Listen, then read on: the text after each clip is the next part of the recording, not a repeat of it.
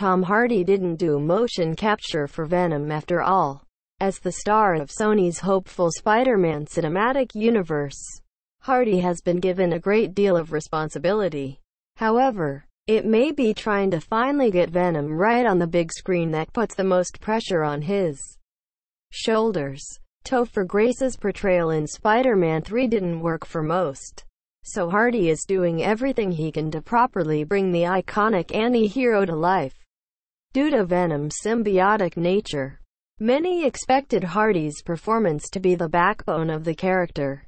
Venom is obviously set to be a CGI creation in the solo movie, but it was thought that Hardy would do some level of motion or performance capture for Eddie Brock's other half. It turns out that is not the case.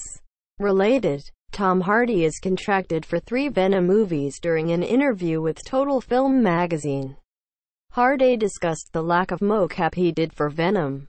The idea to have Hardy do any sort of mocap was disregarded early on and they never revisited it. How exactly Venom is being brought to life is now not clear, but it certainly isn't due to Hardy. It wasn't motion capture, because the eyeballs on the creature, on Venom, and the mouth, they don't match with my eyeballs and mouth. So the mocap treatment went out of the window pretty quickly. Facially, your eyes and teeth and tongue are not going to match with this. And you need a 7 feet tall basketball player in a Lycra suit for the physical shots.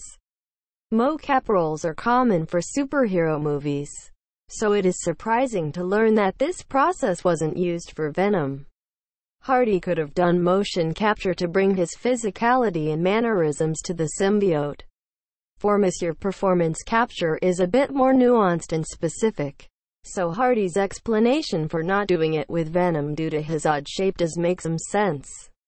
Hardy is providing the voice for Venom, so some aspect of him will be present in the symbiote scenes. Hardy not doing mocap for Venom should mean that all of Venom's movements are completely designed by the animators themselves.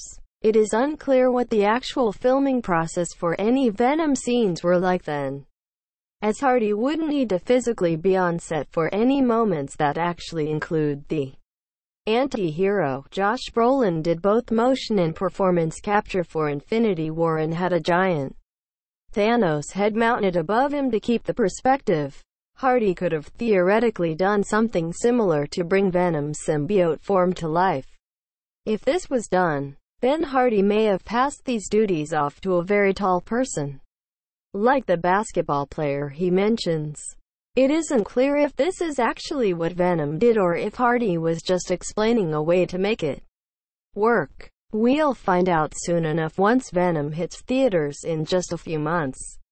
Source: Total Film. Tags: Venom.